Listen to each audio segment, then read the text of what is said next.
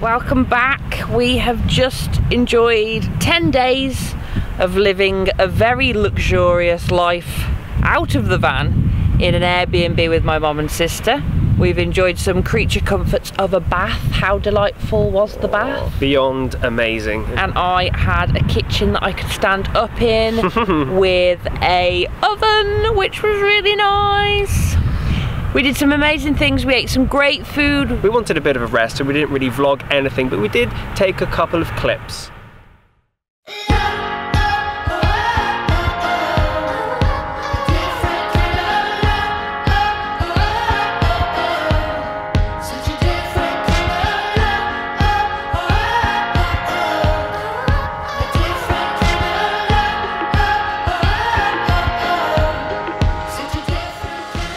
We explored Benagil Caves via SUP paddleboard, so thank you to John at Zen SUP for taking us out.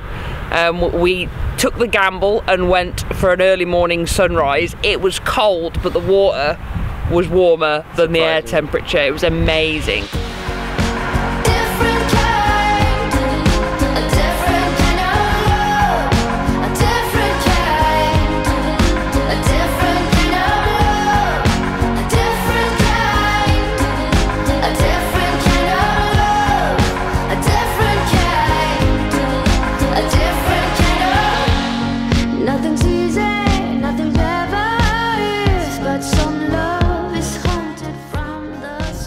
So it's back to van life, and we were excited to get back in the van. We'd done all our washing, cleaned the van out, got everything ready, left them at the airport this morning, said our goodbyes, and now we've made our way to the most southwest point in Portugal, Sagres, and we are very, very near the lighthouse over there. So it was all a bit weird getting back in the van and getting parked for night open again, but it's done us very well for our first night back on the road. We need to ease back into it. It feels a little bit strange still, but like I said, we've got a good spot. There's a few other vans here, but the proximity to the sea is absolutely amazing. The vantage point is just incredible. As you can see, we've got the sunset there, the lighthouse in the distance. Very relaxed. Good morning. We have had a wonderful first night back in the van. We have missed our van, haven't we? Mm-hmm. As much as it's all about seeing my mum and my sister and having good family time, we have missed the van and having everything all in one area, and it's just comfortable, isn't it? As you can tell, it's another glorious day in Portugal, as it tends to be. It's a Sunday and this area's got very busy. There's a lot of surfers down there, and we've just realised how big the waves are. The people look minuscule compared to them. We're not going in there. We are going to head to Sagres today. But we're going to get the drone out and have a little bit of a look aroundy from above.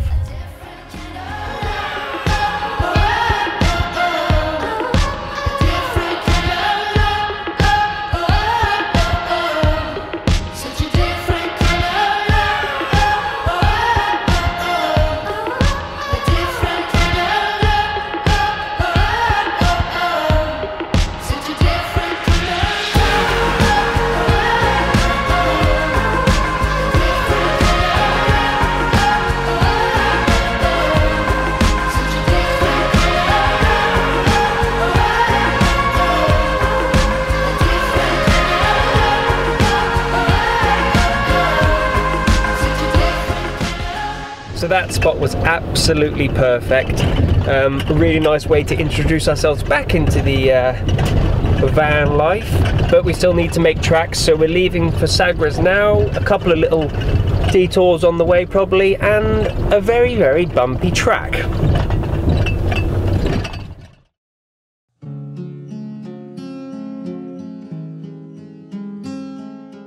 So we are now at Cape St. Vincent Lighthouse, which is the most southwesterly point in Portugal.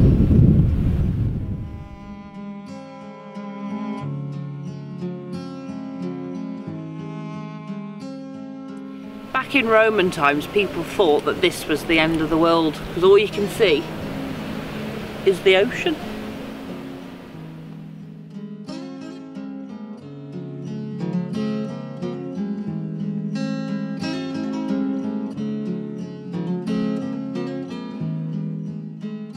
So it's a beautiful lighthouse on a truly stunning day today. It's really nice and warm, and the adventure is going to continue to Sagres. What we're going to find there, I don't know. Do you know? No, I just know the name from the lager. Anyway, it's a few minute drive, so we'll see you on the other side.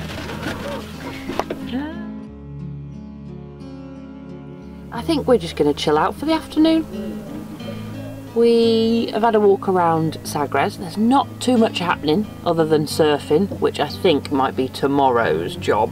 Yeah, this beach is a lot tamer than the last one we saw. Yeah, we've got the gear, but we have limited experience. But we definitely need to get them off and have a go with our boards, because we can't just travel around the whole of Europe with 2 surfboards and not use them. So that's tomorrow's job, I think. But for now, we can't come to Portugal without having a pastis de nata. These are 100 times better than the egg tarts in the UK. I don't really like them in the UK, but these are a bit more, they're like a creme brulee in puff pastry. So thank you, Francesca. We will be checking more out on our route and doing sampling like you have. So we best wait till Lisbon, where she reckons the best one are at a certain market. Good morning. Today we're going to start off with a banging cooked breakfast because we need some strength, because I think today we're going to go surfing.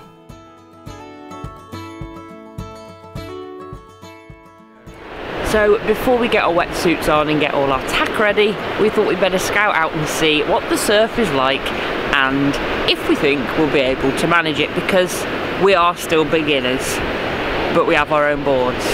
So let's see.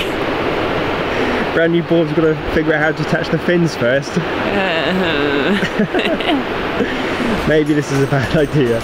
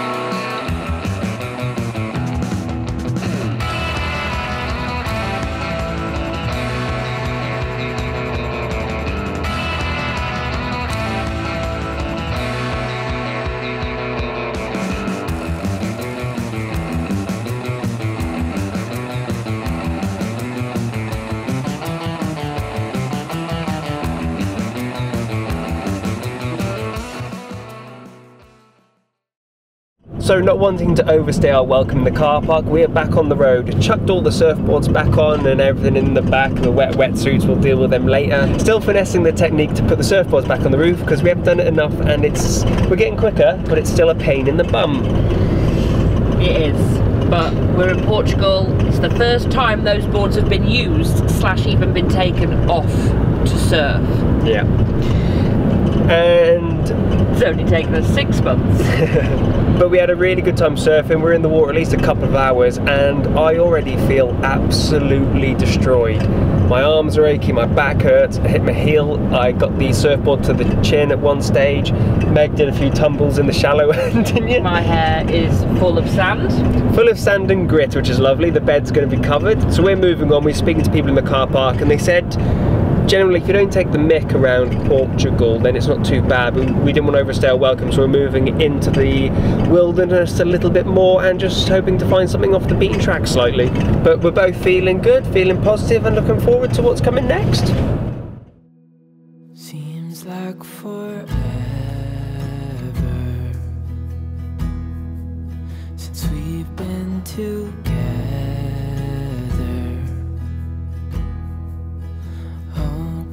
I miss you bad, and I read your letters and look at your pictures. Oh God, I miss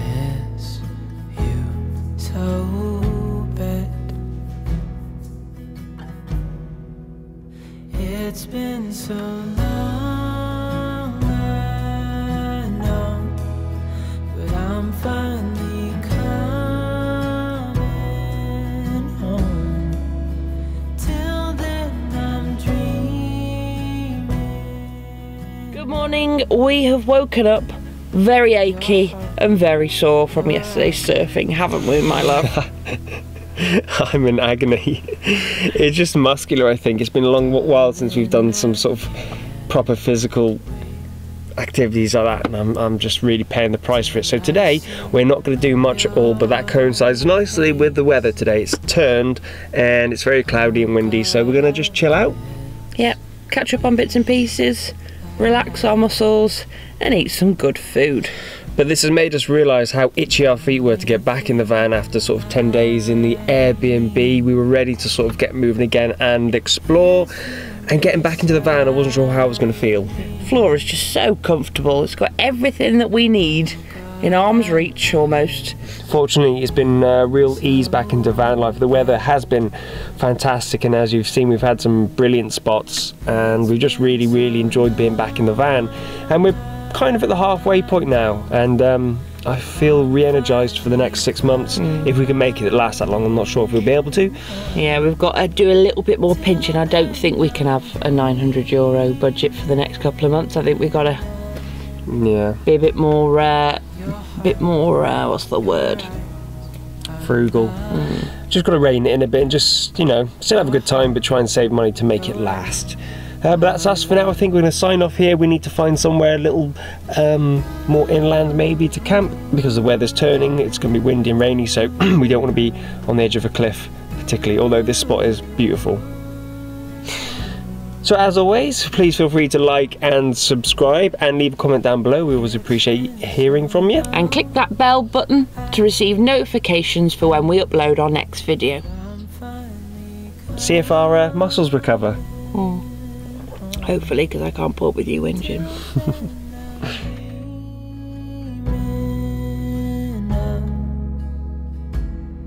Your heart, your eyes, our love. Your heart, your